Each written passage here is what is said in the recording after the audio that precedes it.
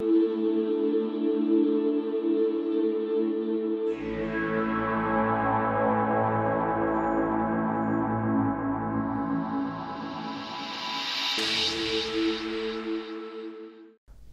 friends, I'm really excited to welcome you to Enlightenment 2. This means you've made it through the rather intense Enlightenment 1, the basics, the essence.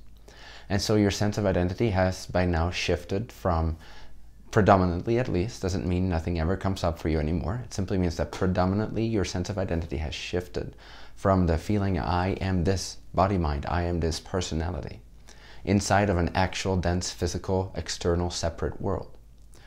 To a way more conscious, a way more alert, a way more present sense of self, which is that of the greater self, or the manifest self, with capital S.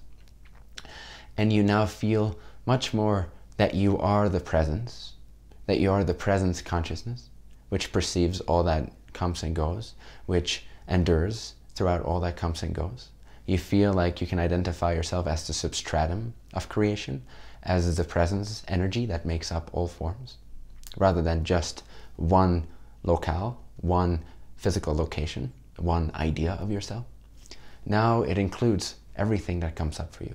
All thoughts, all emotions, all parts of your personality, they now are all included in your sense of self, in your sense of I am. So for Course 2, Enlightenment 2, we will go one step further in terms of the subtlety of your realization. And we take the sense of I am away from the M, away from the sense of presence, and into an even subtler state, into an even finer state of self-realization, which is that of the unmanifest self, or the free agent, the ultimate free agent, or free awareness, or free will, which we'll get into all those subtleties later on.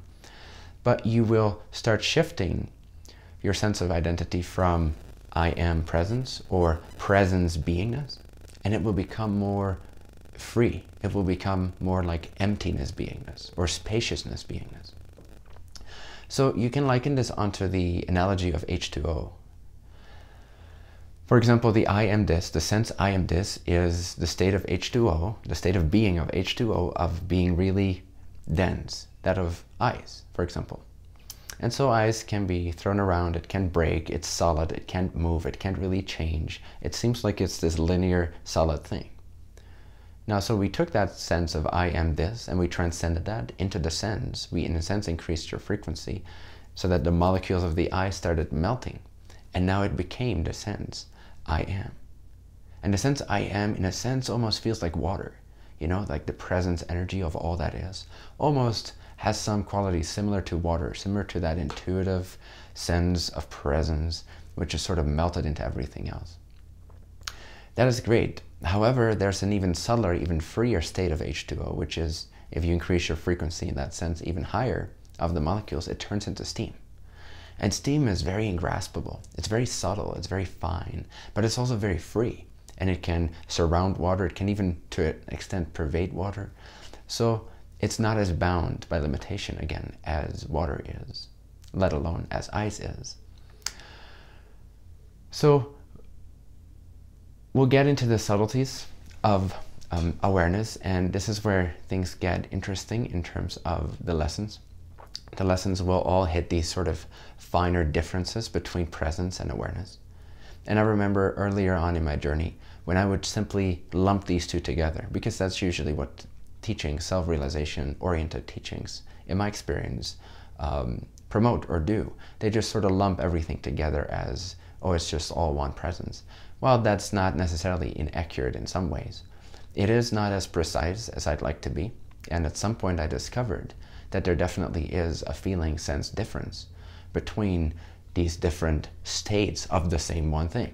Of the same H2O, it has different modes of being. And one definitely feels different and comes with different realizations and different perspectives of life than the other states of that same one being.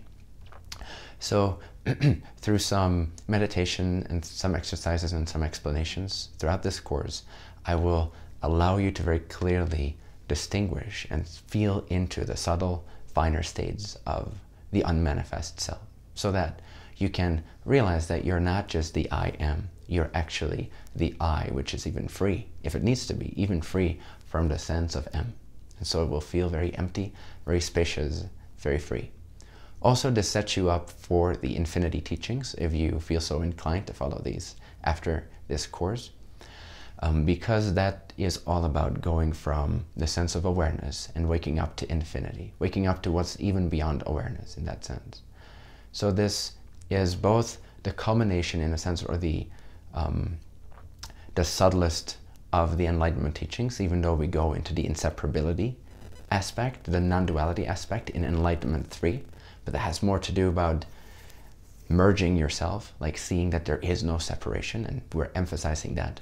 But in terms of the subtleties of the states, Enlightenment 2 will address the sense of awareness purely by itself, which then sets you up to really jump beyond that in the infinity teachings.